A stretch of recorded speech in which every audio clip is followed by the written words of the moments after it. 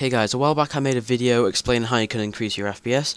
There was a couple of issues with some people and they didn't really understand it, and it kind of boggled their mind because it was very technologically advanced. So I decided to make this this easier version. Basically you download Game Booster, which will be in the description, and you basically fill out a couple of things about your computer and fill out settings, and you basically choose what processes you want it to shut down. Then obviously you go ahead and click Boost.